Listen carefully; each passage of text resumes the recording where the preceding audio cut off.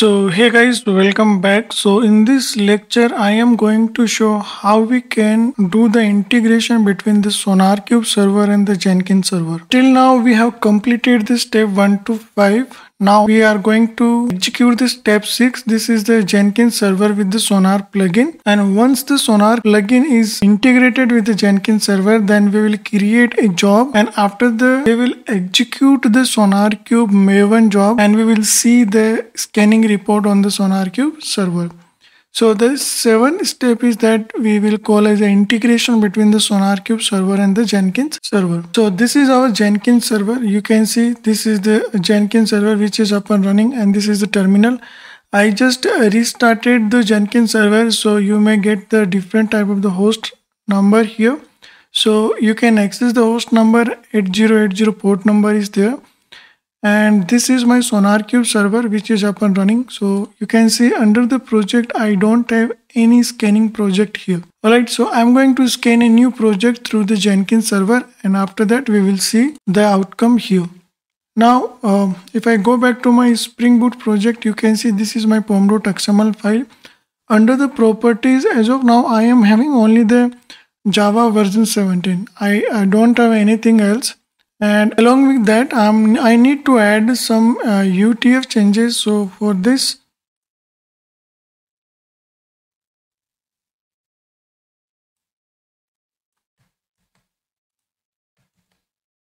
so in this pom.xml file, if you go to the properties, under the properties I have java.version is the 17, compiler source also 17, and the project source encoding UTF-8 is there. Okay, this is my property sections, and under we have all the dependencies related to the Maven plus the Sonarqube plus the Springboot project. So we have all the dependency here as of now.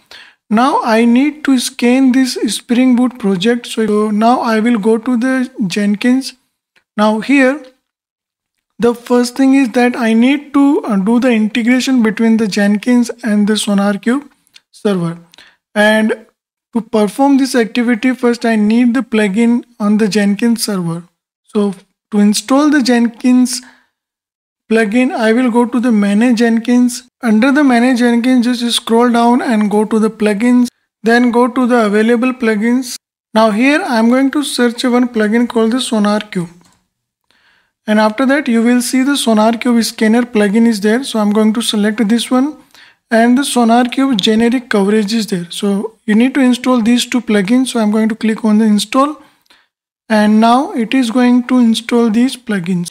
You can see the download progress, installation is in progress. So now if you go to the installed plugin and if you search for the Sonarqube, you can see these two plugins already enabled. Okay, now I will go to the dashboard. Now let me create a new job. So I will click on the new item. Now enter an item name. So I'm going to type the run Sonarqube job and select this pre-style project, and we can copy from the previous job. So build the Maven Springboot project. Now click on OK, and then so guys, if you notice that we are experiencing the slowness of the Jenkins server. When we click and when we do, it is taking more time. Okay. This will happen when you switch or reboot the Jenkins server, and when you start the Jenkins server next day, then the IP address of this Jenkins server will change. So this public IP address will change. So how can we fix this issue? So you can go to the Jenkins, go to the dashboard, and I will go to the dashboard. You can see this is loading. So this is the slowness of the Jenkins server. We want to fix this issue. So we'll go to the dashboard. You can see this is very slow.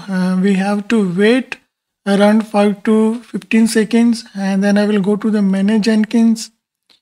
We are experiencing the slowness of the Jenkins server. Even we have increased the GB. Now scroll down, click on the system. Now under the system, just scroll down and you can see this is the Jenkins URL section is there. So you can see Jenkins location, and if you see the Jenkins URL, which is giving the old IP address, and currently our Jenkins is running on this IP address version 4. So I'm going to copy this IP address and you can replace here. Now http:/, and this is the IP address, then colon, 8080 port number. Now apply and save. So this time you can see it came very quickly. So I'm going to close this one. Now let's go to the configuration part of this run Sonarqube job. So first let me go back to the job. So you can see this time it's quickly running. So I'm going to configure this job. Now we will have the source code already.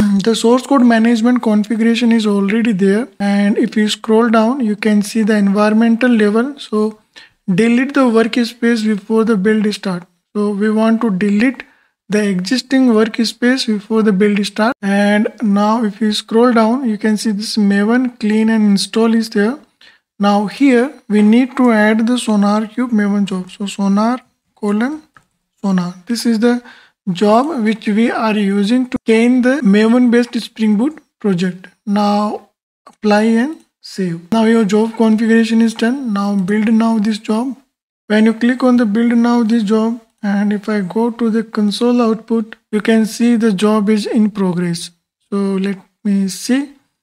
Okay, so the job is executed quickly, and if I scroll down, you can see it is asking, or it is giving me the error, like the Sonarqube server cannot be reached.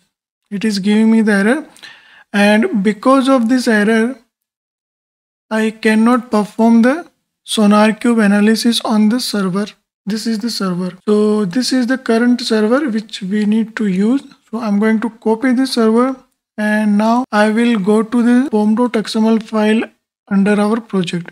So if you go to this project, and if you go to the pom.xml file, so you need to edit this pom.xml file. So under the properties, you can see we don't have any sonar host is there.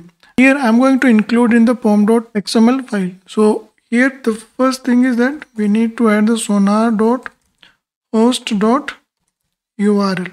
So you need to add this one, and you can paste the complete URL here and then close this statement sonar.host.url.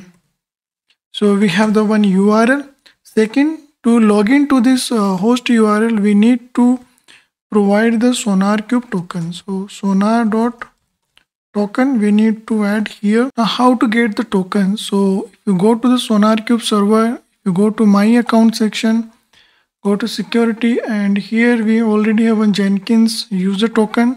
So I am going to revoke this token first. Let me delete. Now here I am going to generate a new token. So Jenkins server, and the token type is the user token, and they will expire in 1 year and generate. Now copy this token and come to your project pom.xml file, enter the token, and now close the sonar.token. Okay, so we have done the sonar host and the sonar token configuration. Now commit the changes. Alright, so now I'm going to re-execute this job. So click on the build now. So the job is started quickly. So I will go to the console output. So it's just loading the rules, and you can see here the Java 17 is there, and now you can see the analysis 5 file indexed, and the quality profile is for Java, JSP, Web, and XML. So you can see there are the 4 languages, and it took the by default quality profile. The name is the Sonarqube, and now I can see the build is successfully executed, and here we can see the analysis is successful, and we can find the analysis under this Sonarqube server. So I go back to this Sonarqube server, and if I go to the project sections, I can see the analysis report before 49 seconds. So this is the Spring Boot Maven project is public. So if I click on this one, I can see the analysis report here for overall code, security, reliability, maintainability, and you can see all the duplications. Security hotspot is there. So if I click on this one, I can see this is the security hotspot is there. So you can see this is the analysis we got. We can review and we can fix this one. And if I go to the code section, I can see the complete project is there. So SRC main. So you can see this is the SRC main is there. So if I click on this SRC main, I can see the line of code is 66, and one is the maintainability issue, one security issue. And if I click on this Spring Boot, I can see that 2 Java file is there. The line of code of the 15s, and there is a code scanning report is there. There is no coverage report, we will see the later. And if I go back, and here I can see the web app folder is there. So inside the web app folder I can see the JSP and HTML is there, hello.jsp and index.html. Now here we also got the pom.xml file, and for this I don't want any analysis, and it is showing that you should not include the security token here.